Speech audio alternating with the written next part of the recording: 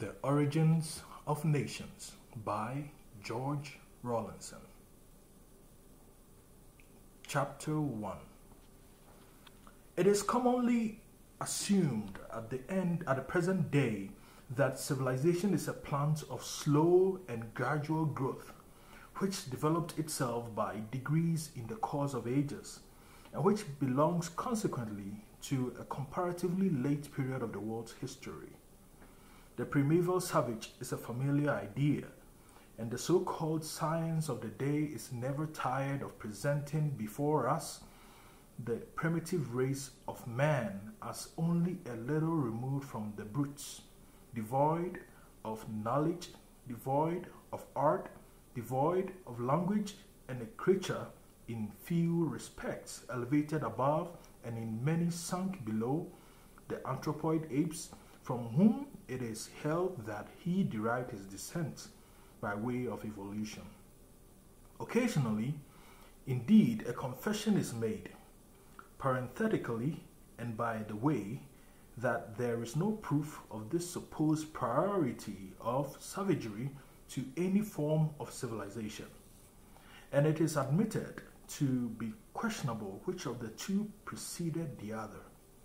But this confession, hurriedly uttered and hastily slurred over in most cases, makes little impression on the public mind, and the belief is general that in some way or other, science has proved that the first men who inhabited the earth were savages, and that there was no civilization till a comparatively recent period. But the question is one which is really quite an open one.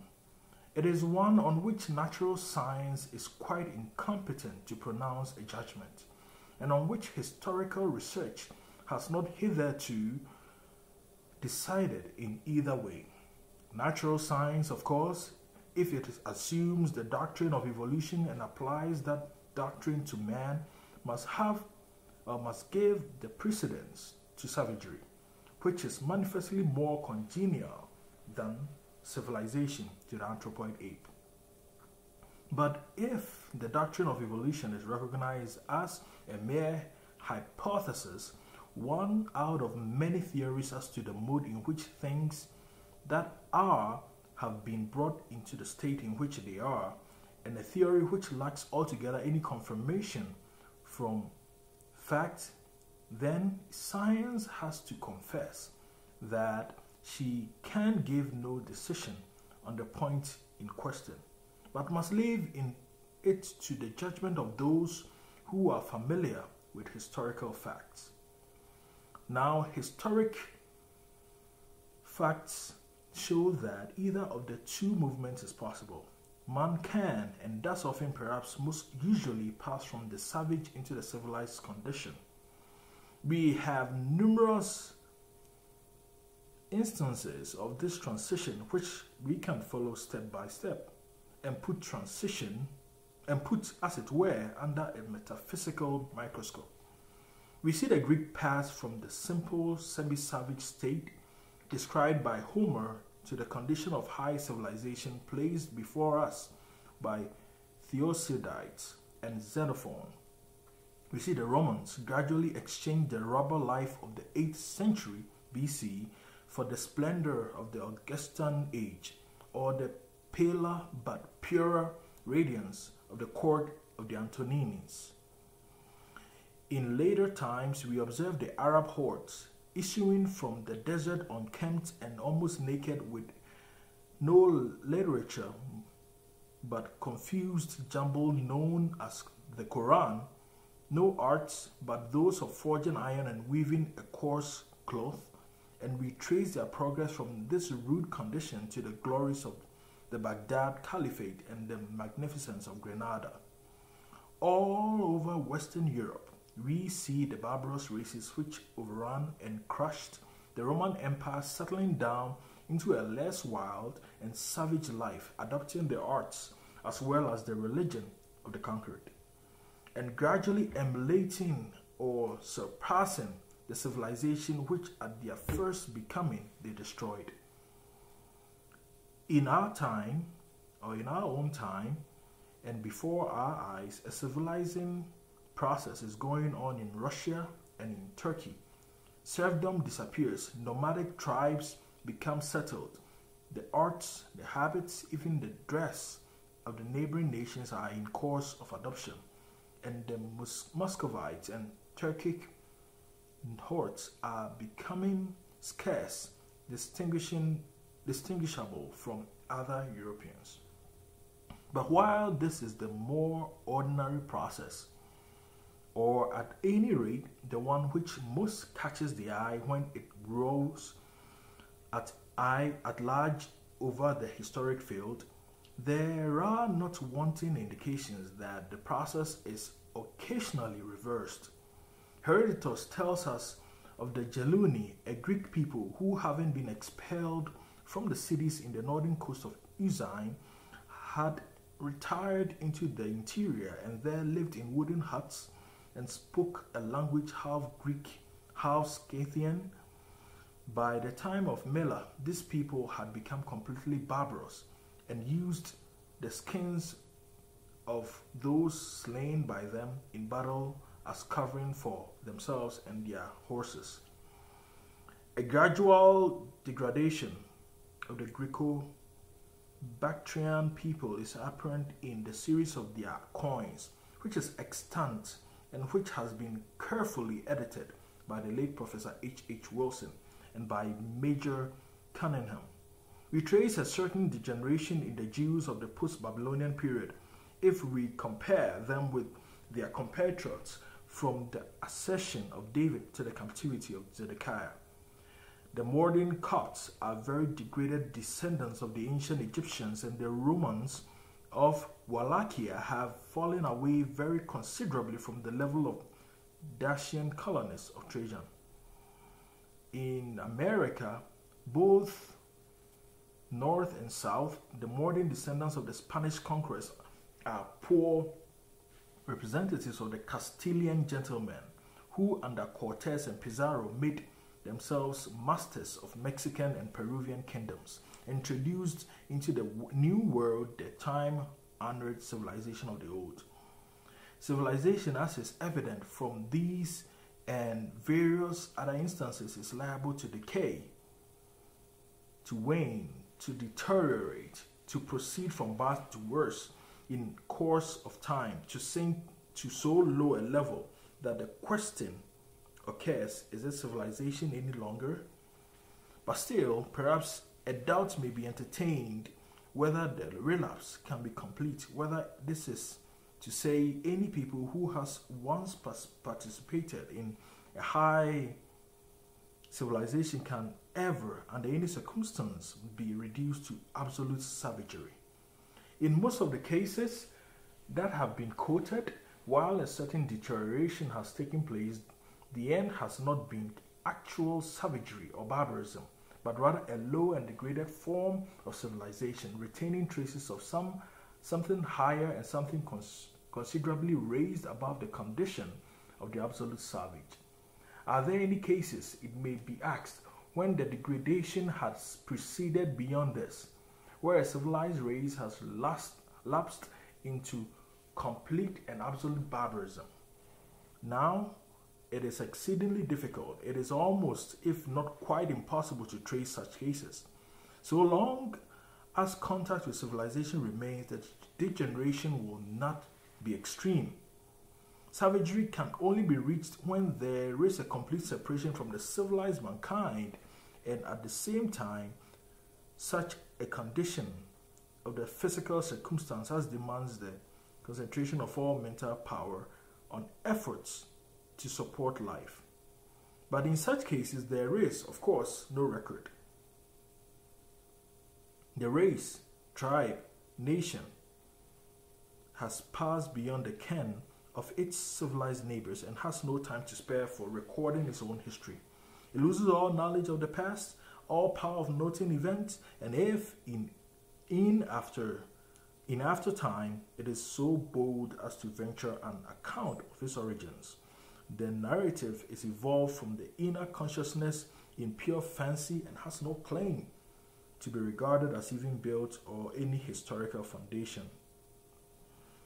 complete and continuous historical evidence, therefore, of such a degeneration as we are now speaking of is not to be looked for, and we must be content to accept as sufficient proof of what is so difficult to be proved evidence of a lower kind.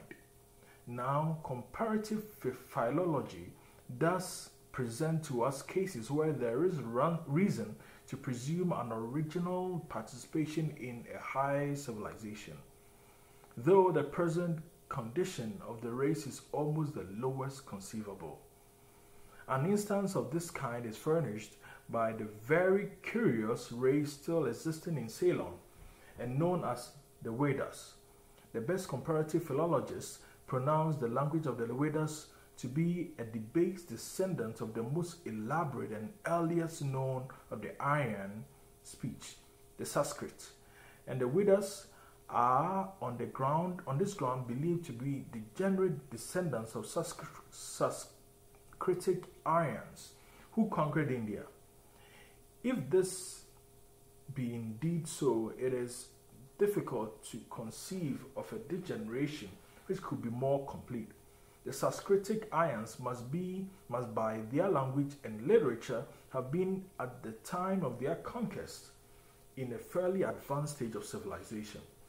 The Vedas are savages of a type than which it is scarcely possible to conceive any more debased.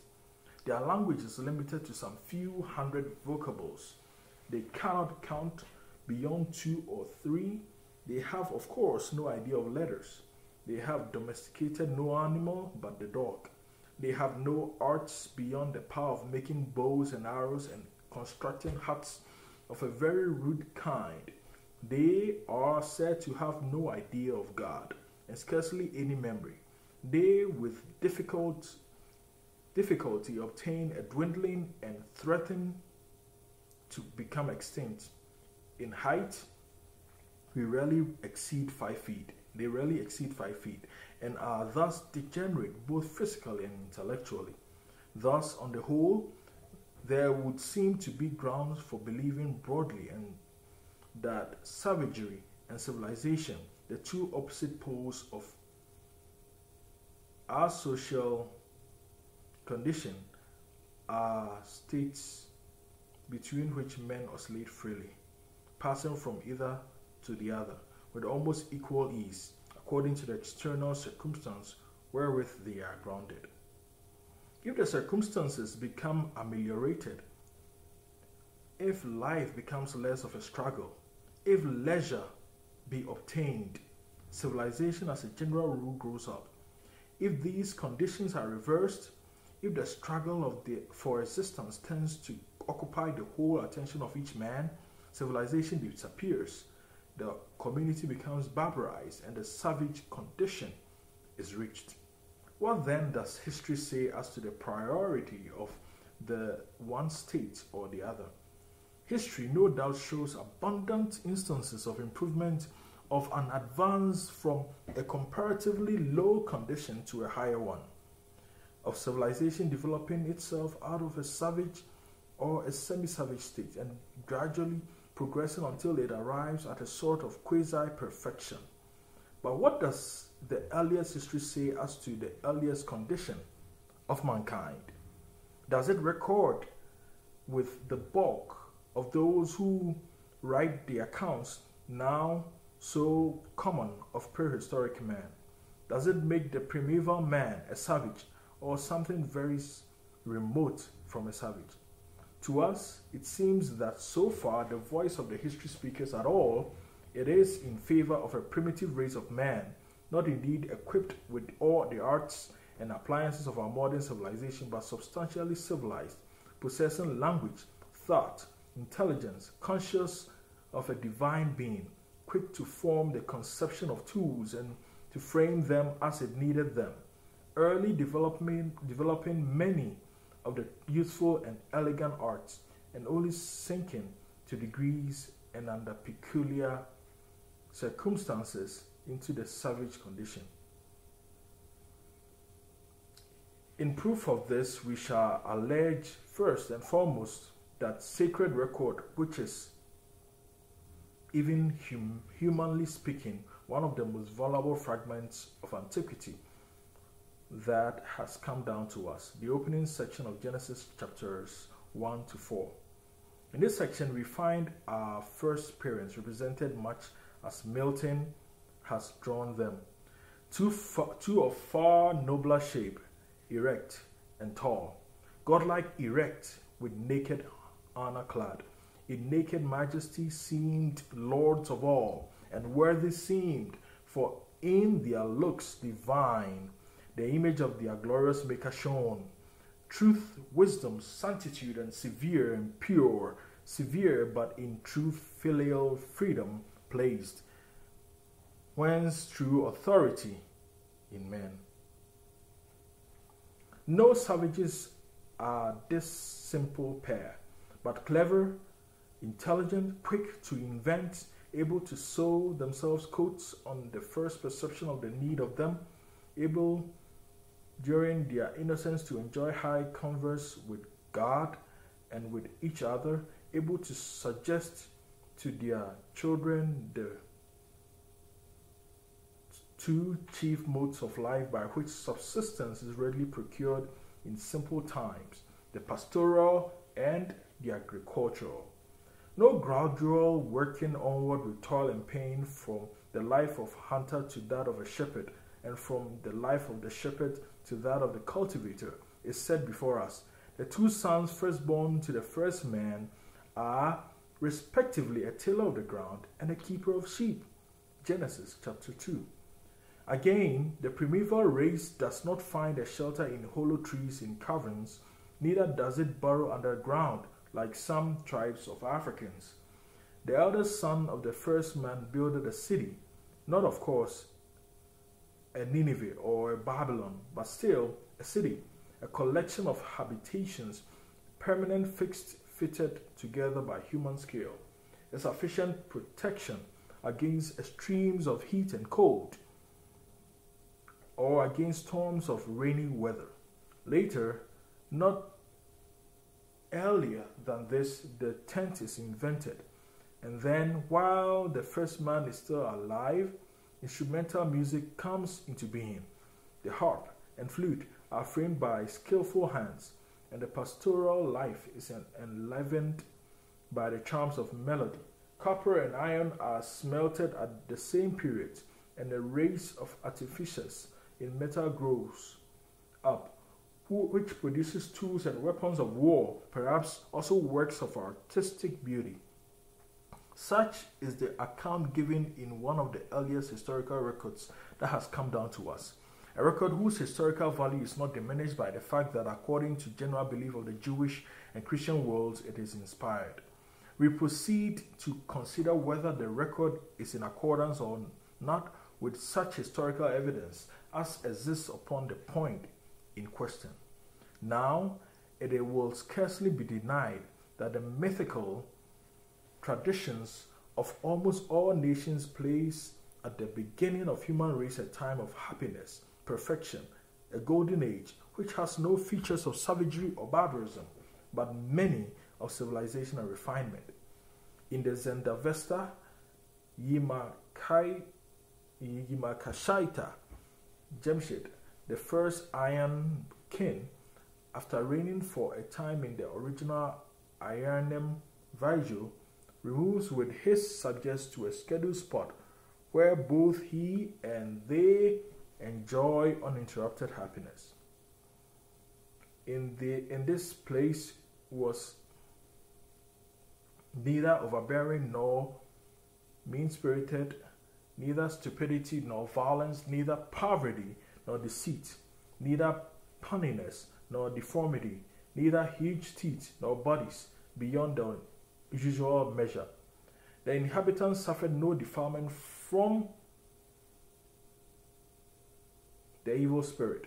They dwelt amid odoriferous trees and golden pillars. Their cattle were the largest, best, and most beautiful on the earth. They were themselves a tall and beautiful race. Their food was ambrosial and never failed them. The Chinese speak of a first heaven, an age of innocence, when the whole creation enjoyed a state of happiness, when everything was beautiful, everything was good, all beings were perfect in their kind.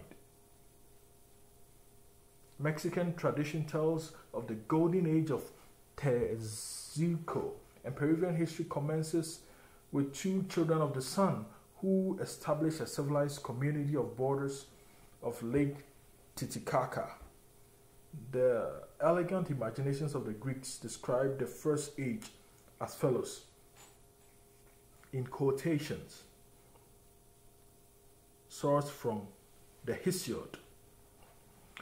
The immortal gods that trend the courts of heaven first made of a golden race of mortal men. Like gods, they lived with happy, careless souls, from toil and pain exempt, nor on them crept wretched old age, but all their life was past. In feasting and their limbs no changes new. Not evil came them nigh, and when they died, 'twas but as if they were overcome by sleep. All good things were their portion. The fat soil bare them its fruits, spontaneous, fruit ungrudged and plentiful. They at their own sweet will pursued in peace the tasks that seemed them good, laden with blessings rich in flocks and dear to the great gods. End of quotation. Such is the voice which reaches us on all sides from that dim and twilight land, where the mythical and the historical seem to meet and blend together inseparably. Can we go at all beyond this? Can we say that history proper tells us anything upon the subject, or leans at all to one side of the question rather than the other? It is plain that there are very few nations which even profess to have a history that goes back to the beginning of all things. Of the few which make such a profession, some, like the Chinese and the Hindus, appear upon inquiry to do so without any valid ground. Their real histories commencing not very long before the Christian era. Others may perhaps have more reason for the claims which they urge. Egypt and Babylonia have moments to show which antedate probably all others upon the earth's surface. If real history is to have anything to say with regard to the problem before us, it is to Egypt and Babylonia that we must look for light upon the vexed question. Now, in Egypt, it is notorious that there is no indication of any early period of savagery or barbarism. All the authorities agree that however far we go back, we find in Egypt no rude or uncivilized time out of which civilization is developed. Menes, the first king, changes the course of the Nile, makes a great reservoir, and builds the temple of Ptah at Memphis. Anthothis, or Tossomos, his son and successor, is the builder of the Memphite palace and a physician who wrote books on anatomy. The pyramid period falls very early in Egyptian history, but the scenes depicted in the tombs of this epoch show that the Egyptians had already the same habits. This is an asterisk. Just note, the finding by Dr. Schliemann and others of traces of an earlier platform of life below the first civilization of Greece or Asia Minor, so far from proving the occurrence of a very long lapse of years, during which the same people slowly progressed from savagery into civilization, proves exactly the contrary. There was occupation by barbarians, the nomads of offshoots, or offshoots of population elsewhere. There may have been occupation by them for some considerable time. There was some improvement in the apparatus of life, but all this was superseded suddenly by the advent of more civilized conquerors, who in their turn occupied and flourished and were again displaced in one case by a less civilized community, but usually by a people better armed, accoutred. The layers of monumental remains are successive, but not in the succession of single series, but of successive displacements. There is no single case in cast or in east or west of steady uninterrupted progress from barbarism to civilization, and therefore the theory of time proposed to be based on this has literally no foundation. Back to the text.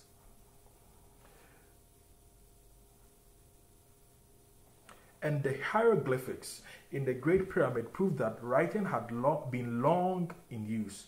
We see no primitive mode of life in Egypt, no barbarous customs, not even the habit, so slowly abandoned by all people, of wearing arms when not on military service, nor any archaic art. In the tombs of the pyramid period are represented the same fowling and fishing scenes as occur later.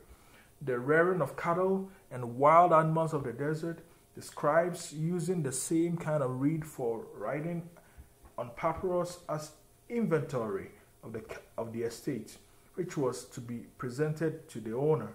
The same boats, though rigged with a double mast instead of a single one of latter times, the same mode of preparing for the entertainment of guests, the same introduction to music and dancing, the same trades as glass blowers, cabinet makers, and others, as well as similar agricultural scenes and implements and granaries. In Babylonia, there is more indication of early rudeness. The bricks of the most ancient buildings are coarsely made. The vases found in them are clumsy and irregular in shape, and implements in the flint and stone are not uncommon. But, on the other hand, there are not wanting signs of advanced states of certain things, even in the very earliest times, which denote a high degree of civilization and contrast most curiously with the indications of rudeness here spoken. Among the objects recovered are the cylinder seals of monarchs who are long the most ancient of the series, and on their seals, which are of hard stone, very difficult to engrave, we have in the first place a primitive form of cuneiform writing, and secondly, elaborate representations of men wearing elegant flounced or fringed robes and with crowns on their head. And in one case, we have a representation of an elegant chair or throne, the hind legs of which are modeled after the leg of an animal. Mechanical and artistic skill had thus, it is evident, reached a very surprising degree of excellence, and the engraving of hard stones, probably with steel and emery, was practiced, and writing was in constant and familiar use at almost the very remotest period to which the Babylonian records carry us back. A question of considerable interest presents itself with respect to these earliest forms of civilization, the most remote whereto history carries us back. What is their probable date? Can we fix definitely or within certain limits the chronology of Egypt and Babylon? Or must such matters be left in the shadowy vagueness in which writers on prehistoric men love to indulge when they deal with the origins of the human race? We propose to examine this question in the next and following chapters, and if we are not mistaken, we shall be able, without very much difficulty, to dispel an illusion fostered by some great names that the present state of our historical knowledge requires an enormous expansion of the ordinarily accepted chronology, an expansion, as some suppose, of 4,000 to 10,000, 15,000, or even 20,000 years.